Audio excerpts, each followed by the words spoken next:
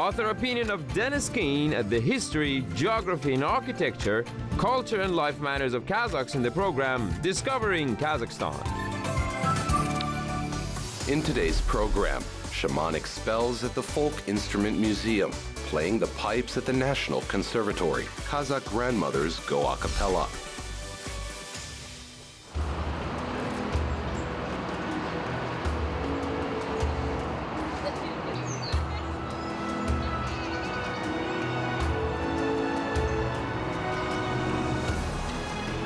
Salam, привет, and hello. I'm Dennis Keane, and today on Discovering Kazakhstan, we will be discovering the world of Kazakh music in the country's cultural capital of Almaty. If you're a music lover coming to Kazakhstan, then Almaty is the place to be. It's got music museums, musical theaters, opera, ballet, folk music. No matter what you're looking for, it's here.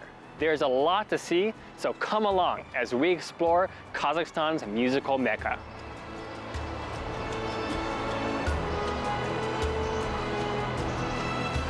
Passing by the last row of oak trees at the edge of Almaty's Panfilov Park, you come across the most spectacular building covered in carved wood. It was built during the Tsarist era as a meeting house for military officers, but these days it is the National Folk Instrument Museum. And in case you needed a clue to its use these days, you have one of the most famous of all Kazakh folk instruments out here in front, the kolbuz. Considered to be the ancient ancestor of the cello, the kolbuz was a bowed instrument strung with horsehair, and it was traditionally associated with shamans who would play it to transport themselves to the spirit world. That's why here we have these chimes and triangles made of glass, which would be used to fend off evil spirits. What we'll see inside the museum is that almost every folk instrument has its own story, its own legend, and it's a joy to discover.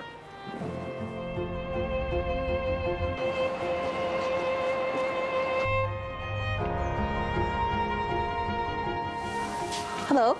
Hello. Jean Saya is the best guide here at the Folk Music Instrument Museum. She's going to be showing us around a little bit. And we've met here in this beautiful foyer to the museum, which is a work of art on its own. So is this museum as ancient as it seems? These carvings look like they could have come from the Silk Road. The museum was opened in 1981, but we decorated our museum 5 years ago. You guys really did an amazing job. And if I remember correctly, on the inside of the museum where I have spent a lot of time, there is so much to see, so much to explore. So I think we better get going. Yes, we have a lot of very interesting and beautiful things inside. Let's go. Okay.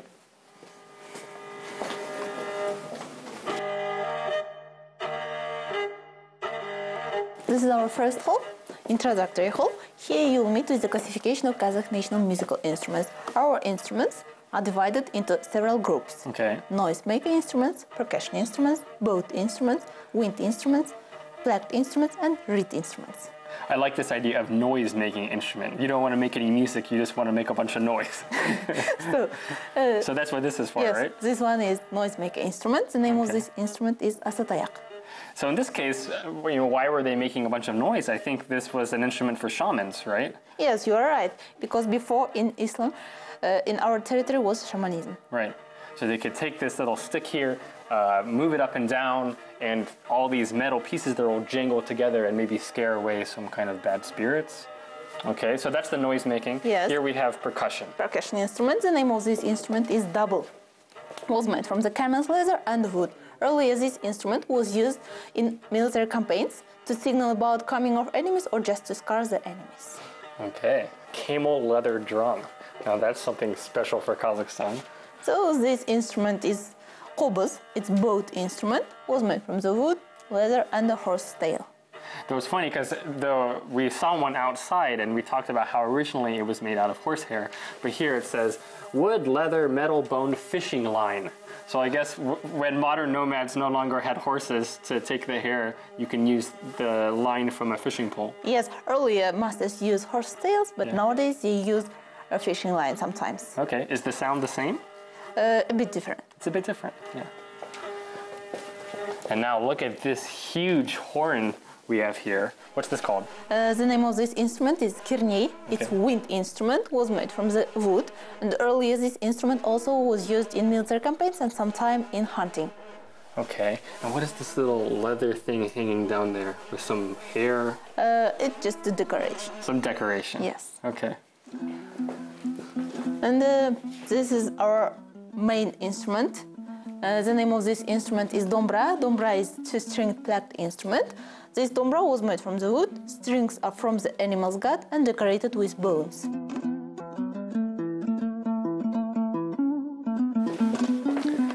So right away I have found my favorite instrument of all those 5 that you classified, and that is the reed instrument, the shankorbuz, the juice harp.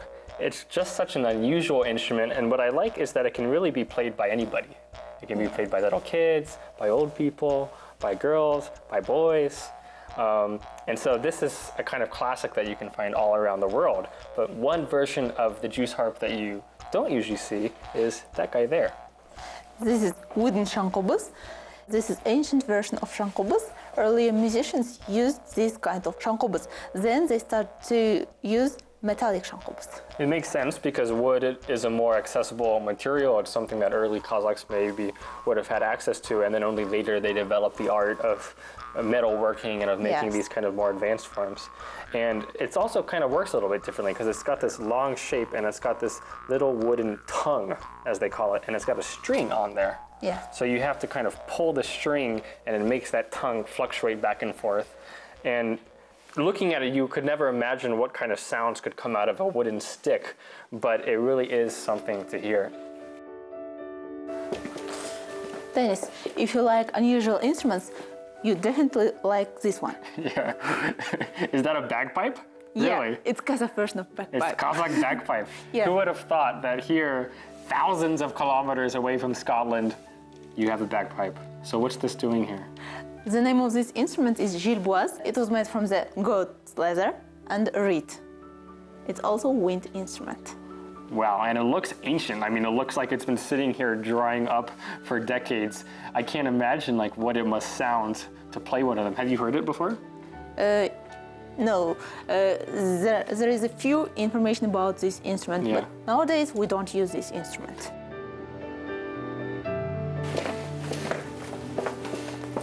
So this is a whole of dombra. I've said that dombra is the main instrument of Kazakh nation. And one Kazakh poet said that the real Kazakh isn't Kazakh, the real Kazakh is dombra. That is the real one right there. So, as you notice, there are a lot of shapes of dombra. Yeah, quite a variety. Yes, but they are ancient shapes. Nowadays, we have 2 main shapes of this instrument. This is oval-shaped dombra. Basically, this instrument is used to produce a key. Key, it's a composition without any words, just a melody, just a music of this instrument.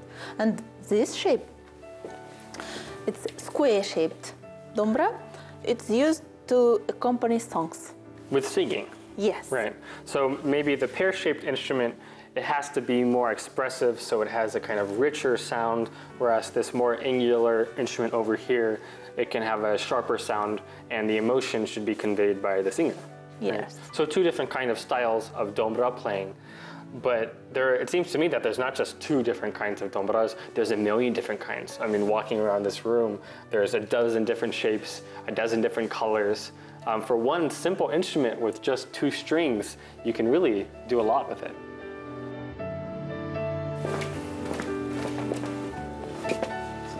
These are modern types of Kazakh national musical instruments. I can see that they've kind of evolved over the years, right? So those were the most primitive. They're made from very kind of rough, old materials, and these are new and beautiful. Yeah, you're right. And this one looks like a violin, Western musical instrument. Yeah? Right, right. And this one as bass guitar. So they've almost become more Western over the years too. You're right.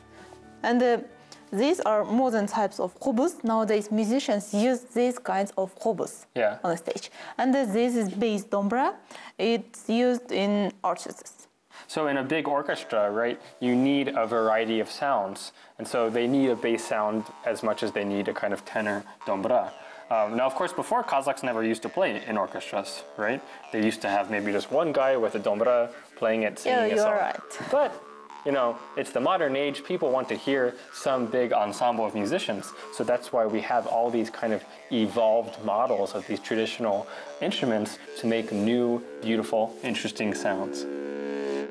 If the Music Museum leaves you madly in love with folk instruments, there are workshops in Almaty where you can see a dombra made by hand before your very eyes.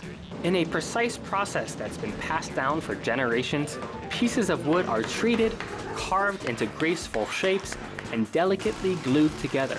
Compared to another wooden instrument like an acoustic guitar, the final instrument is lightweight and minimal in design. What makes each instrument unique are the beautiful Kazakh patterns imprinted on each one.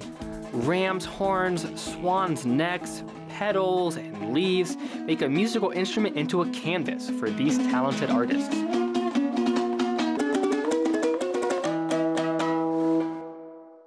Musicians were held in such high esteem in the Soviet Union that they were given special apartments by the state, which nowadays we can visit because they've been turned into what are called home museums. Today we're going to a special apartment building called the House of Culture Workers. On the outside, it's covered in commemorative plaques saying which famous creators once lived here. We are going to the former home of the king of Kazakh conductors, Nurgiza Tilendiev.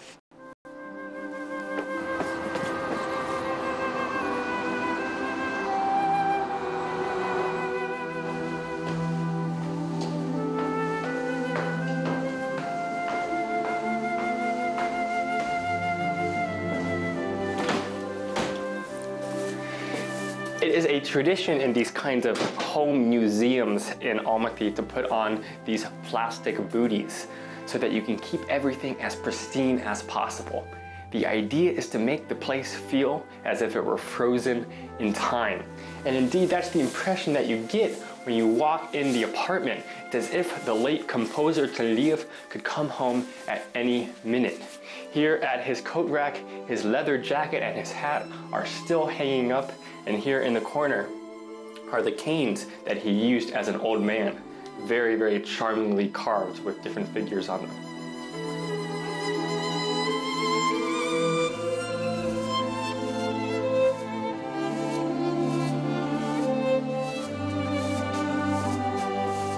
What immediately strikes me about the apartment is just how big it is. Soviet apartments were notorious for being about as spacious as a sardine can, but it seems like during the Soviet Union, successful artists were really spoiled by the system. Here we have a big dining room, there's a little studio off to the side, an open kitchen, and this is just the part of the apartment for entertaining. Over on the other side, where the museum now has offices, are several bedrooms. What makes the House of Culture Workers one of the most legendary apartment buildings in Almaty is that every artist were given their own studio, where they had the space and solitude to compose the next great Soviet masterpiece. These studios are interesting for us nowadays because they contain musical artifacts. Here, for example, we can see the dombra, where Tilendiev would have once strummed Kazakh folk tunes, and here the piano, where he might have composed some of his greatest works. Elsewhere in the studio, we can find behind glass Tilendiev's most prized personal possessions, his pocket watches and his eyeglasses, the medals that he would have once worn from the coat of his jacket, his membership cards for the Soviet Union's Union of Composers, and the composer's baton, which he became famous for wielding. We can see the tuxedo, which he would have once worn to his performances, and on this sheet music written in blue pen, the melodies of Tilendiev that became famous throughout Kazakhstan. One thing that's fun about exploring these home museums is going through all the quirky gifts that the people received throughout their lifetime, now on proud display. Here we can mostly see various tchotchkes that the musician would have placed on top of his piano, but there's one gift that really stands out. A portrait from the Toldi Kurgan sugar factory of the artist made entirely out of sweet white sugar crystals. I snoopily opened the door to what I thought must be a closet and found what must be the coolest room in the house, what we would call in America, Tlendiev's man cave. Here we have some of the same things you might find back home, like the hunting rifle and the antlers from some hunting conquest. But then we also have some things that are a little bit more Kazakh. The elaborate carpets on the wall, or the low table where he would have sat with his buddies to play a game of chess. Back home in the US, if you have a passion for music, your study is usually self-driven. You're noodling on your guitar in your bedroom, or maybe a piano teacher might come over and run through some drills with you. But in Kazakhstan, there is a whole system of musical education. From a young age, kids go to specially dedicated musical schools. And if they have enough talent, they'll move on to musical colleges or conservatories. The National Conservatory of Kazakhstan is in Almaty, and some of the greatest musical minds of Kazakhstan have passed through these halls.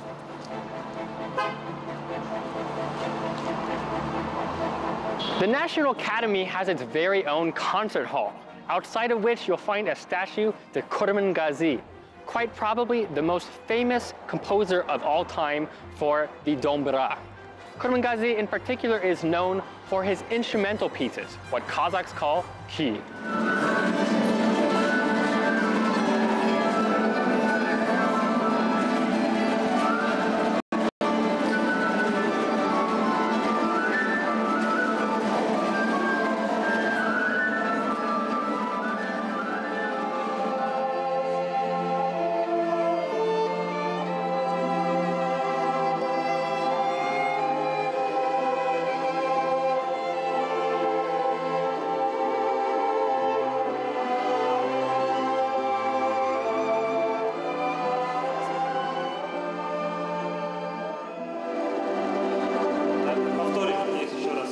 We've come to the concert hall to get a behind-the-scenes look at Kazakh orchestral music. The student orchestra of the National Academy is rehearsing for an upcoming concert, and we get a sneak peek. It's a small theater to begin with, an intimate space for only 500 people, but to be the only one in here seeing this amazingly talented group of young musicians is really a privilege.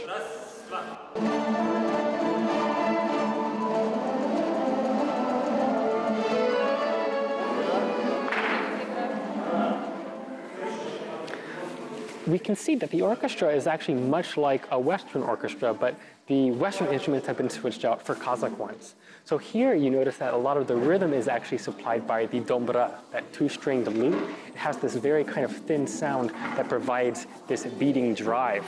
We also see that instead of the violins, we have this almost a violinified khobuz. That was that horse-haired fiddle that we saw in the museum. And we saw some of the more contemporary versions, how over time, especially in the 1940s, they started to develop a more Western variant. And we can see that here on the right side. That's what's called the khobuz prima. But look straight down the middle, and you can see those older fashioned khobuz still with that leather element. And the sound is quite different as well. While this one in the middle has this primal, almost screaming effect, the one on the right is much more classical and subtle.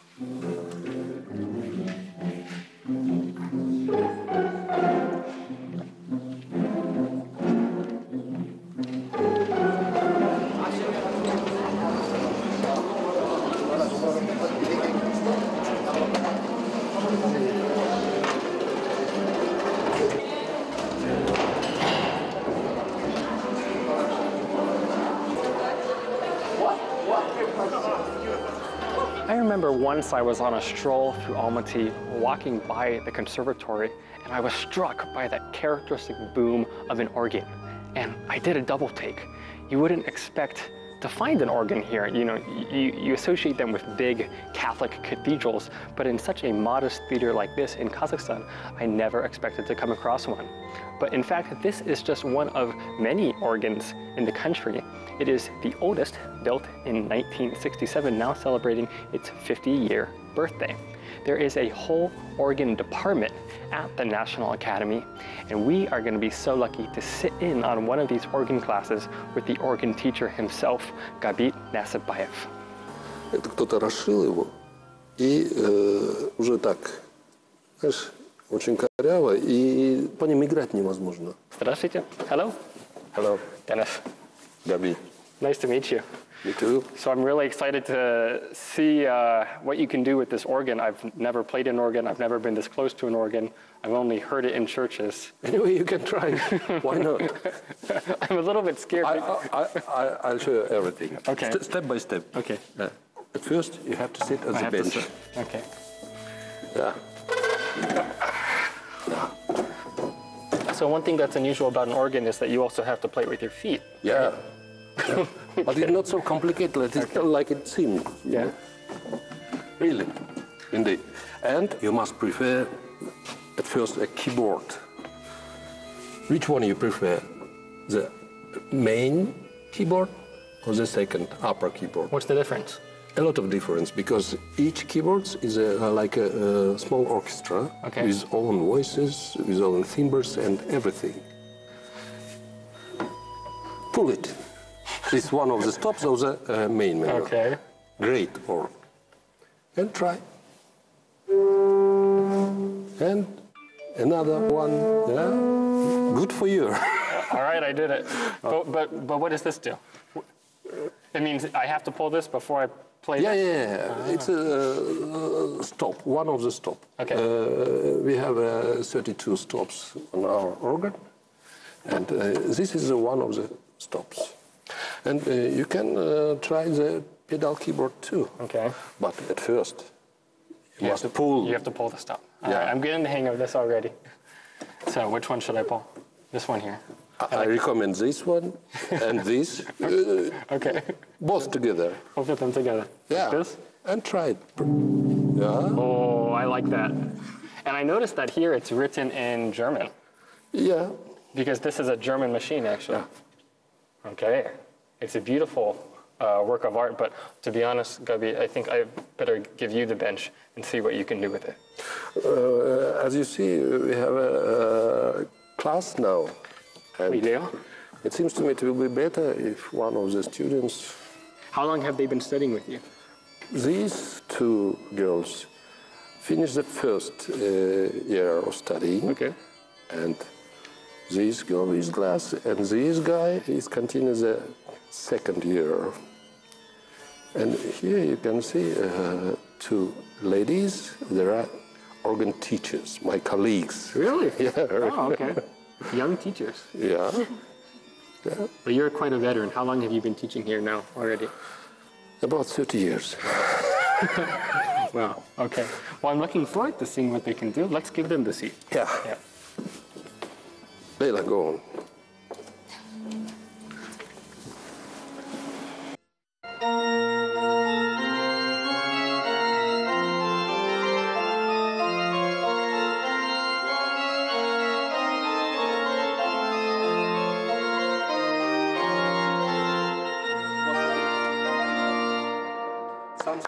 Bravo. Well, I've made a kind of small special request because what we've been hearing so far sounds kind of like your classical European organ music, and I was curious whether there's some kind of Kazakh melody that you can play on the organ. So Golzada here is going to play a composition called Voice of Asia, which was actually made for a wind instrument, but we're going to see what she can do on the organ.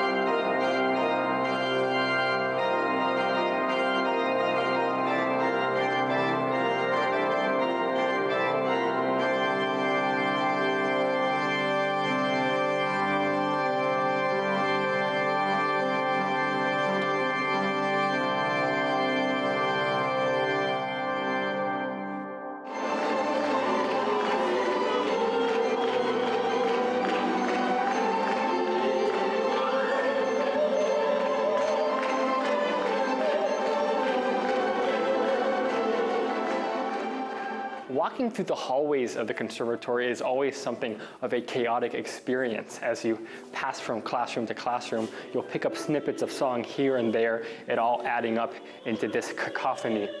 These are double doors, so we can open it up and hear just a little bit of sound coming out of there. They're practicing a piano piece in there. At the school, they have both Western instruments and folk instruments. And Almaty does have an opera house, so I'm not surprised to hear an opera diva belting out some tunes behind this door. Let's have a look.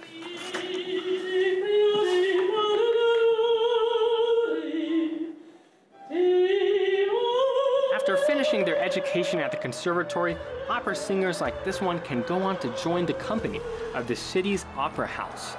The Abai Theater of Opera and Ballet is an Almaty landmark, located in the city's historic center. We missed out on seeing an opera, but what we got to see was even better, a performance of a classic Russian ballet, The Fountain of Bakhchisarai. The ballet tells the story of love and drama at the harem of a Tatar sultan. Tatars are a Muslim people who speak a similar Turkic language to Kazakhs, so this story from a neighboring nation has some resonance with local people. The music from the Soviet composer Boris Asafyev also feels familiar, playfully incorporating the aesthetics of Turkic folk music. The result is a musical experience unlike any other I've ever seen, a mix of Soviet and Central Asian influences, dressed up in tights and performed on point.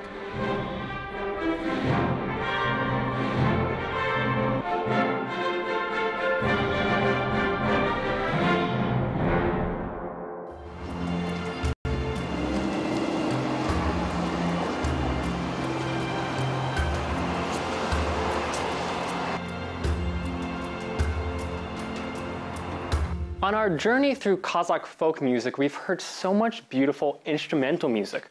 But at the heart of the Kazakh folk tradition is vocal music. That's why today we're meeting with an amazing choir called Alipe Analar, these 8 beautiful grannies who are going to be singing a special song for us called Ushkongur. This is the name of the president's hometown, and the text of the song was actually written by the president himself. So let's give it a listen.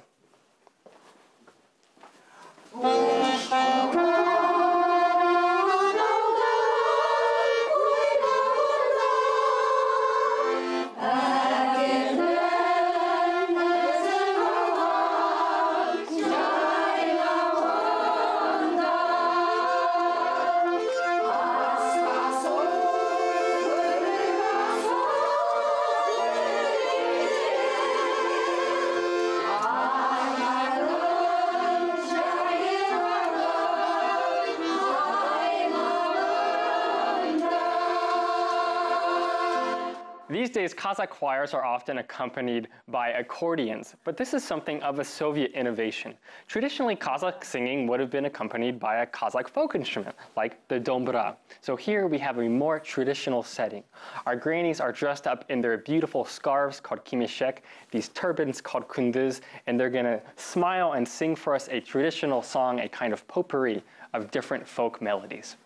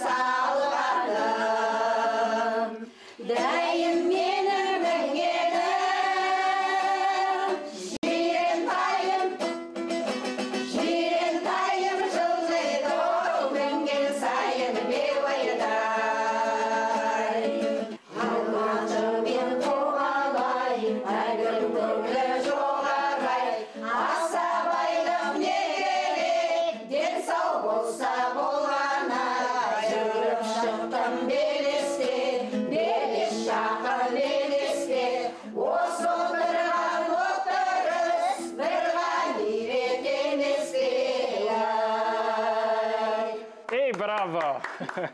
Well, you can't help but smile listening to this joyous Kazakh music.